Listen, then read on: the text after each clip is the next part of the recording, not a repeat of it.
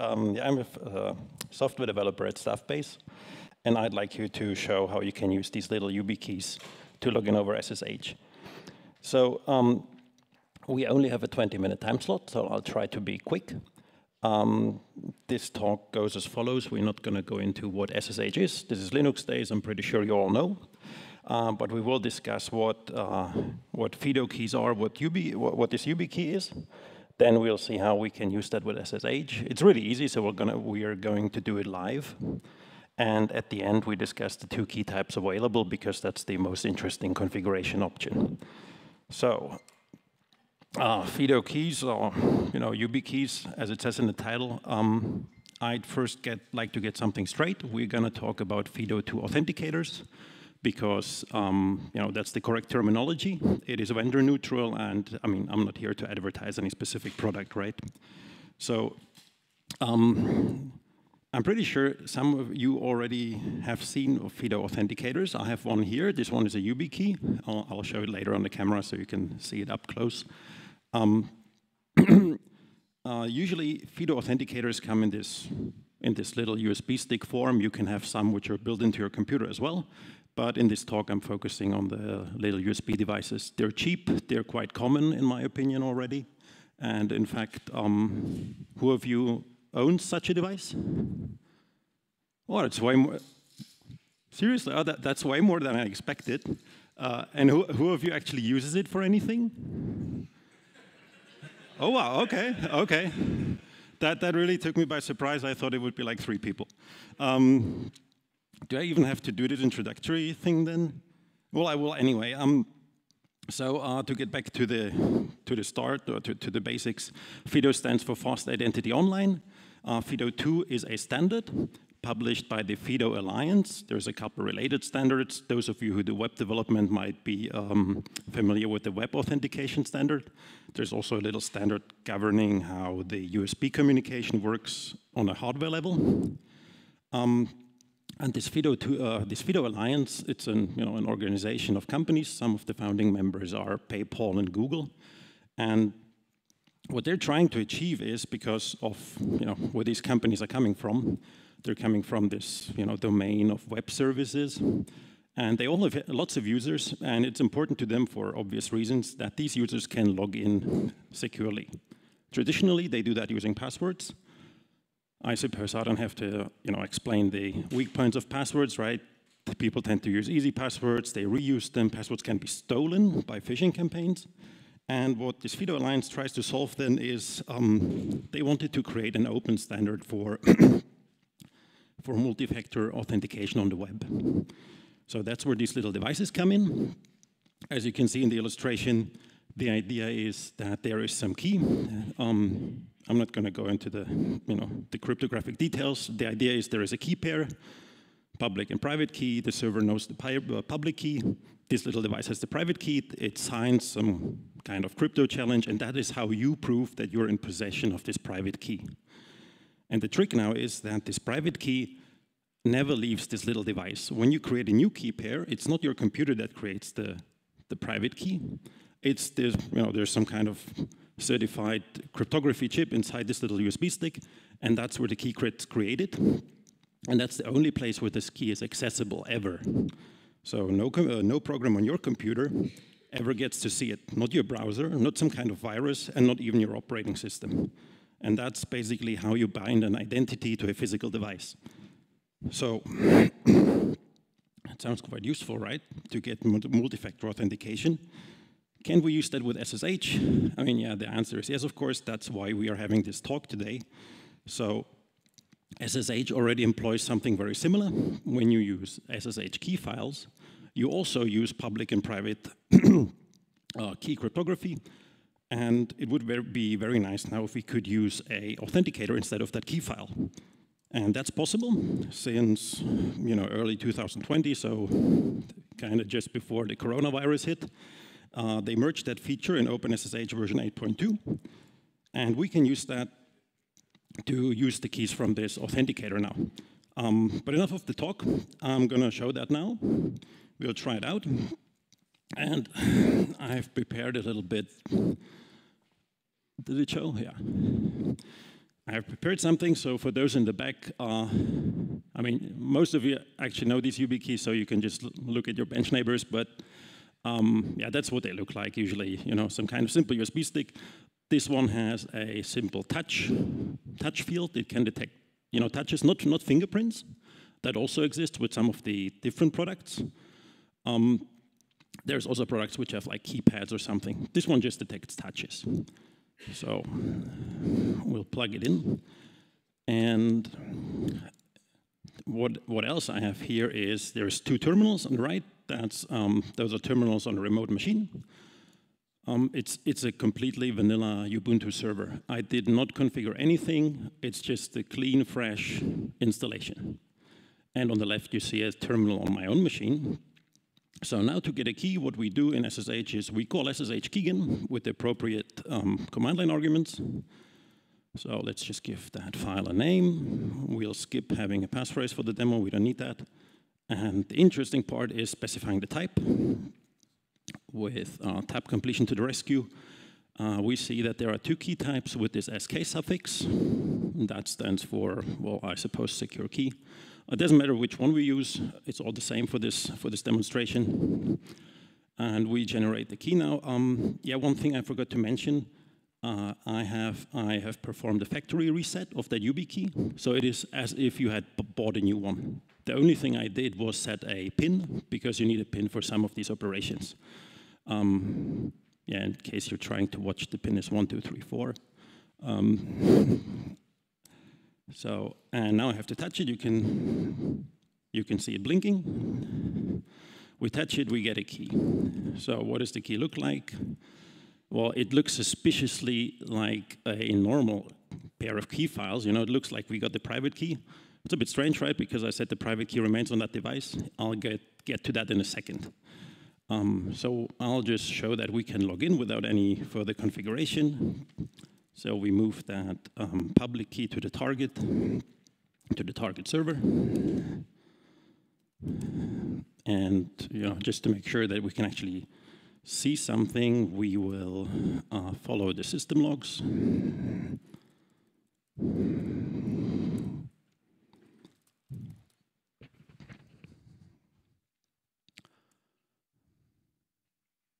Yeah, okay, sorry. Yeah, the demo gods are not smiling on me today. Yeah, okay.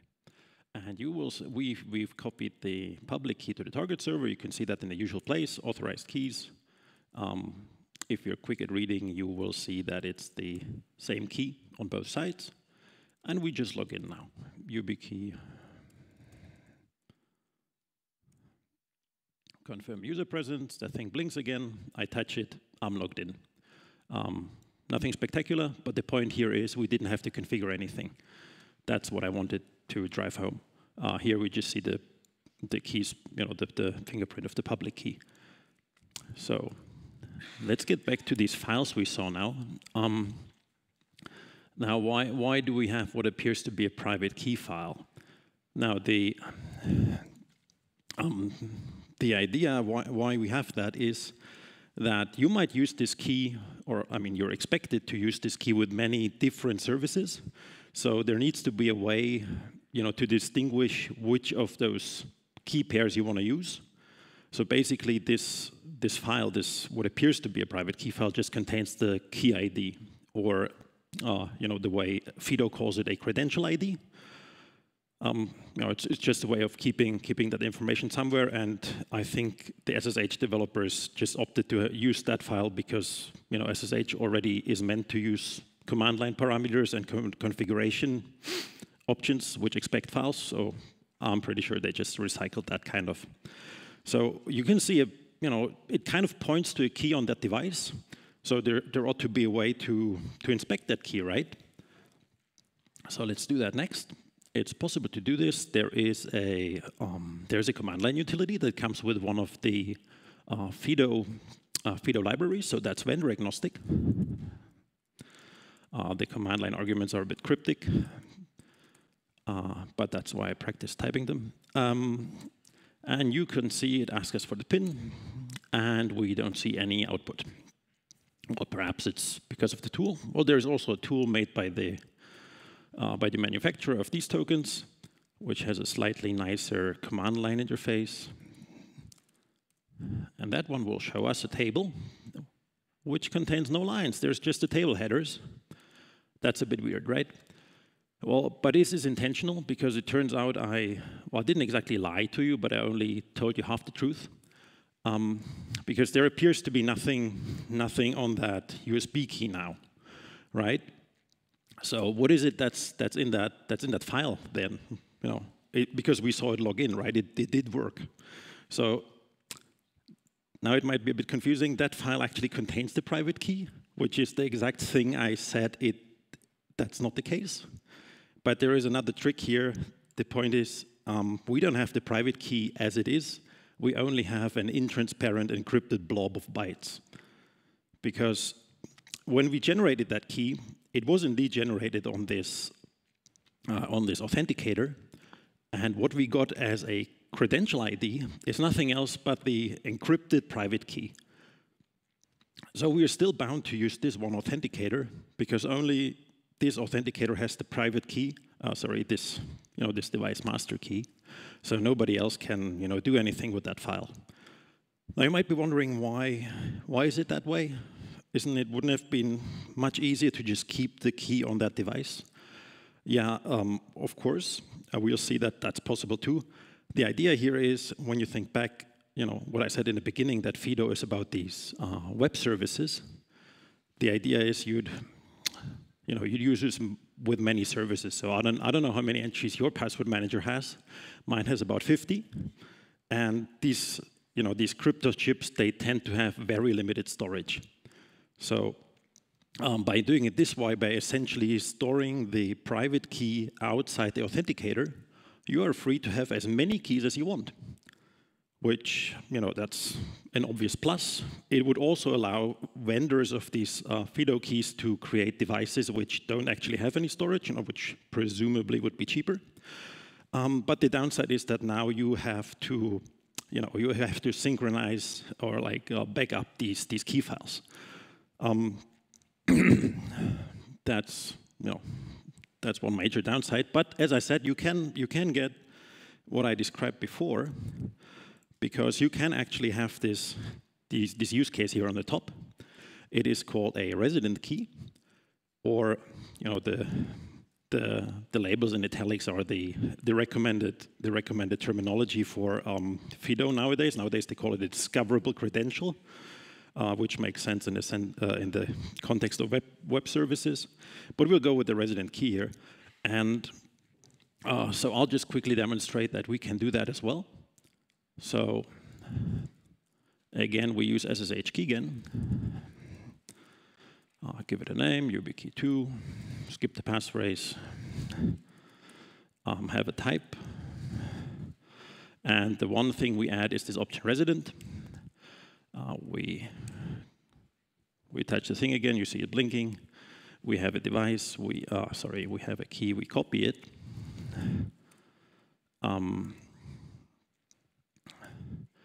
You'll see me log in. Yeah, I mean, why am I logging in? I've shown you that before. The only reason why is that I want you to see that the key works and that I will now just delete it. I have no files, but I can get it recreated from that device, because to use these command line tools again, you will see that there is a key now. It shows something. Here, this output is a bit nicer. You can see here, for example, this RPID stands for the relaying party identifier. If you used it with a web service, it would say something like, Google, PayPal, Facebook, something like that. The default option here is just to use SSH. You can override that if you want. The username doesn't really make sense here. But you see there is a key saved on that device, and we can get it back using SSH key again, which got a nice new option, -K, which you see is accessing the authenticator.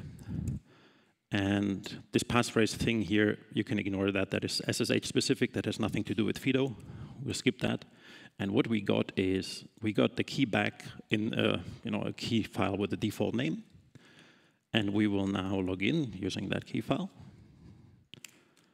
There you go, I confirm the user presence. And the interesting part now is in this log here on the bottom, you see that before I deleted the files, and right now when I logged in, the fingerprint is the same. It's the same key. That's what I wanted to show.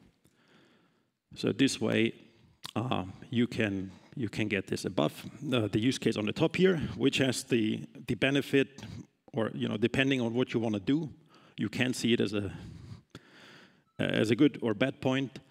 One thing it enables you is, for example, to have a backup key on a physical device and lock that away in a safe, without having to synchronize these private key files, if that's something you desire. Or you can have a key, literally the keys to the kingdom, something your admins pass around from one to another. If that's what you desire, you can implement it using this way, but that depends on what you're trying to achieve and what it is that you're afraid of to use these keys. So that concludes the talk already.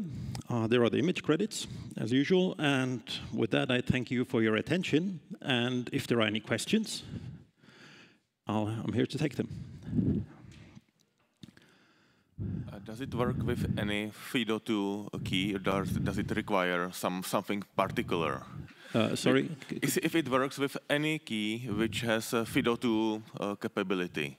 Oh, yes, it works with any key that has FIDO2 capabilities. That's what I tried to show here. That's why I mentioned, it's not important that this is a Yubikey. You can use Nitro keys, Titan keys, whatever. Yeah. I have that GoTrust key, which doesn't have a capability to store anything on it, but it still has a FIDO2 level. Yeah, then it should work, because then if it can't store anything, what you essentially get is this previous use case where basically you do the storing of the private key on your device, and that key you have should just be there to sign it, or do the crypto operations, but not do the storage. Unfortunately, I only have this one at the moment, so I couldn't try it out, but that's the idea. That's how it should work. There was another question? Yeah, hello. My question is, if you are in an environment where you have like 100 servers managed by Ansible, how do you configure it so you don't need to touch the key 100 times when you play a role on all of them? Okay, yeah. The question was, if you do a lot of SSH accesses, like 100, you don't want to touch it 100 times. Yeah, exactly. It's possible to use SSH agent to somehow preload the key. I haven't tried that because the talk's too short to present it. There is a configuration option. When I passed, when I passed this option to SSH keygen, here this. No touch required, probably. Yeah, exactly. Somebody said that. Yeah, there's an option saying no touch required. The only difference is you have to actually specify that on the server side as well, because by default the server would not accept such a credential. That's exactly what we did, but it definitely lowers the security impact a bit.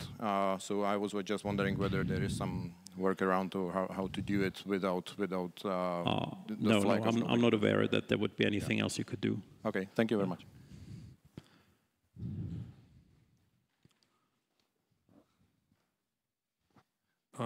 I just want to ask about the non-discoverable keys, because with the resident you can pull them out from the key's memory, but if I have the non-resident key and I lose it, could I then like generate a new one from the same key and then use it like with the servers? Would that work?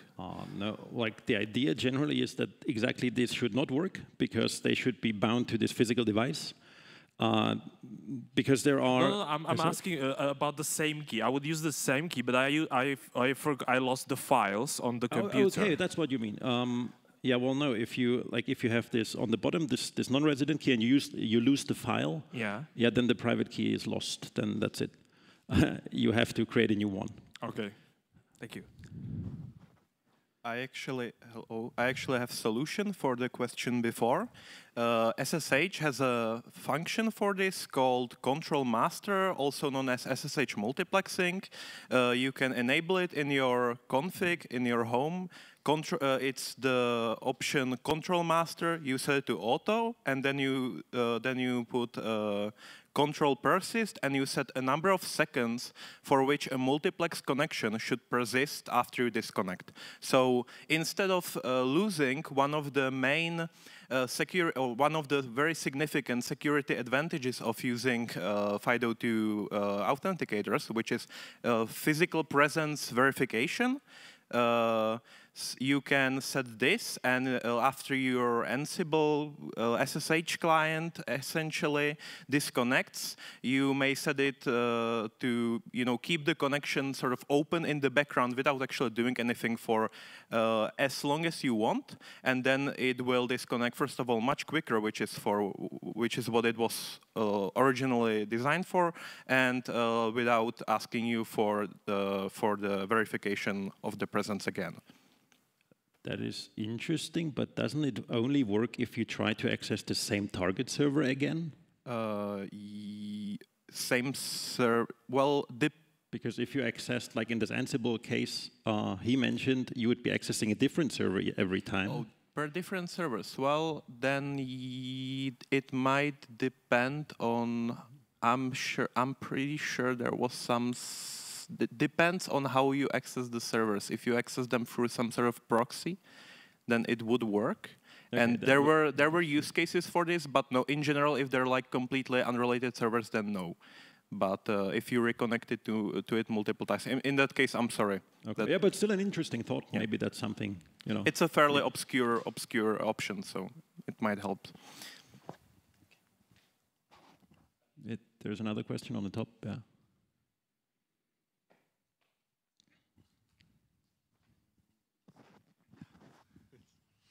Hello. I have a question concerning to backups. Basically, you want keys to have a copy. So is there a way how to synchronize the keys, either in the first case when there is a master key inside the token, or the residential key that can be copied into two physical keys? Well, not as a general solution, but as far as I know, the FIDO Alliance allows the vendors to specify some kind of vendor-specific synchronization mechanism. Because what they are trying to achieve nowadays is actually that you wouldn't use these keys as a second factor, but that you would use the FIDO authenticators as the only means of identifying yourself. And then it would be really bad if that was the only thing holding your identity, and you just it gets stolen or you lose it. That's why they allowed having some kind of vendor-specific solution to that. Well, the solution to that is to use GPG keys inside that, because you can generate the GPG keys, do a backup, copy it into one key, restore the backup, copy it to the other key. Yeah, okay. That would be another solution, that these Yubikeys also support GPG functionality. But that's not true of all the FIDO authenticators. But you're right, that is the way of using these Yubikeys with SSH that existed before FIDO support. But as it was only 20 minutes, we didn't go into that. It's a general recommendation by all the manufacturers to have at least two keys so you're not lost. Yeah, definitely. I mean,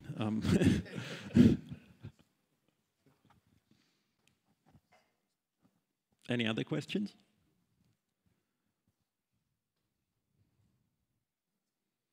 Well, then, thanks again for your attention.